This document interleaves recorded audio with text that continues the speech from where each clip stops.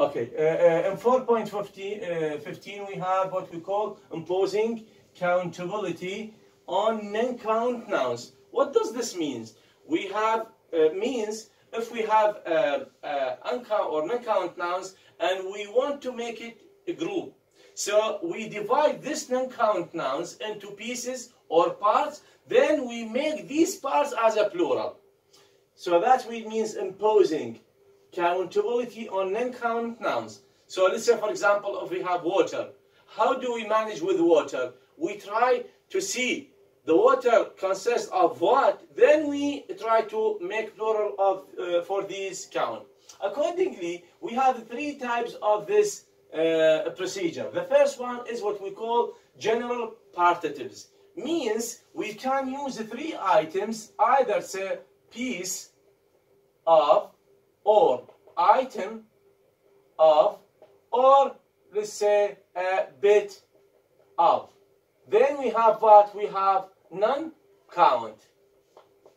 So either we use a piece of, or an item of, or a bit of. For example, if we have the word news, we know that news has no singular in English, but in Arabic, of course, in Arabic we have singular and plural. Means if we have khabar, we can say akhbar. But in English, news has no singular. In other words, if we delete this s, in this case we have a new, and this is another word. So we keep it as what? As a news, and we try to precede this word, this piece, this noun by one of these. For example, if we say a piece of news, means we have just one.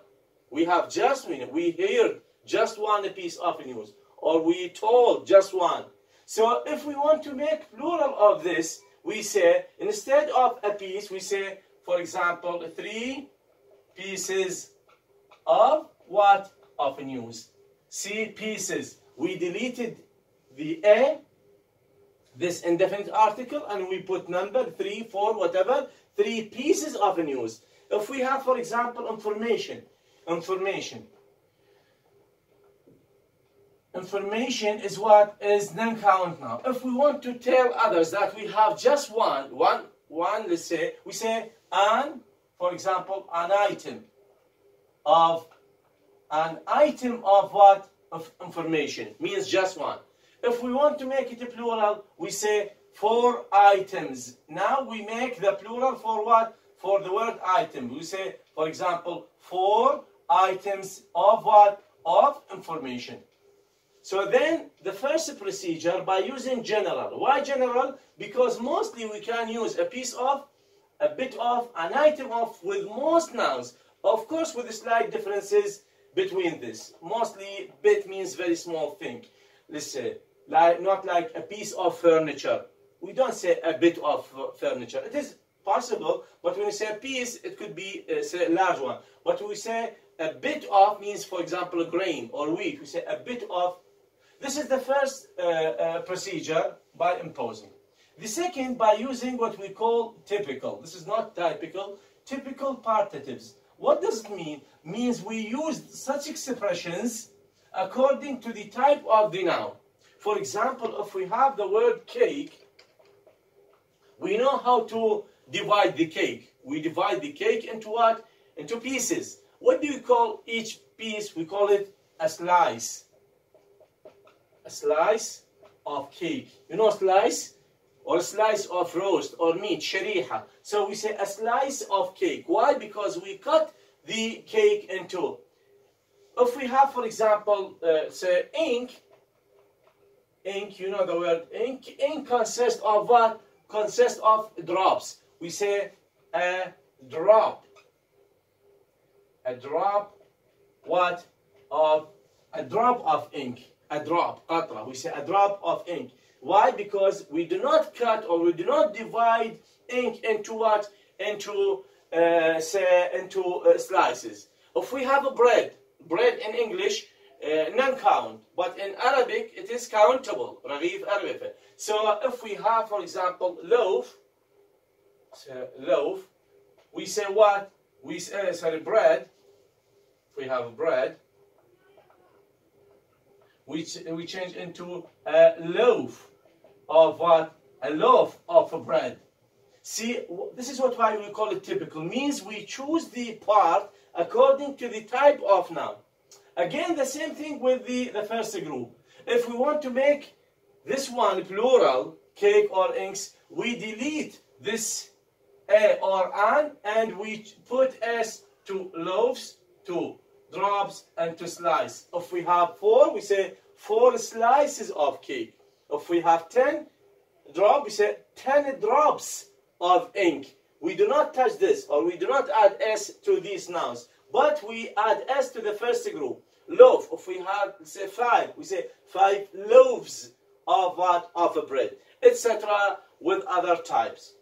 So this is the second type. The third type is what we call measures. The same thing, imposing, but here we take measures. Means, for example, if we have, let's say, gold, the word gold.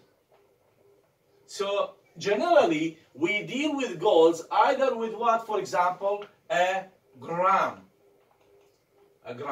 of gold. A gram of gold. Why? Because we use with gold, gold.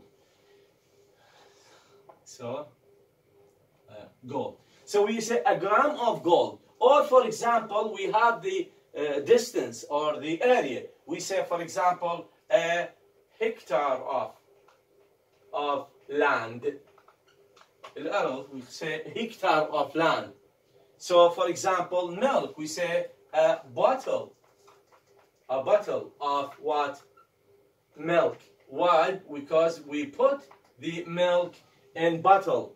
Say a gram of gold. These are measures, unit that we use for such nouns. So a gram of gold. If we have more, we say 10 grams of gold. 10 grams. If we have more than 1 hectare, say for example 15 hectares of land. If we have, for example, large number of bottles, we say for example 25 bottles of milk. So these are, we call it what? Measures. Say gram, unit, or say kilometers or meters, etc. This is the way how to impose countability on non-countable nouns. Means we divide them into part, either according to general partitive, means we can use these, a piece of, an item of, a bit of, with most non-count nouns. And if we want to make them plural, we put s to the piece or item a bit after deleting this a or an. The second time is typical, means we choose the part, partitive, we choose the part according to the type of the noun. So the same plural, the same thing, or the same procedure with the plural. And finally we have measures. Measures that we use the unit for each noun. As we said, for example, centimeter, or centimeter cubic, or a gram, or ton, or bottle, or etc. So this is how do we divide, or how to deal with the uncountable nouns.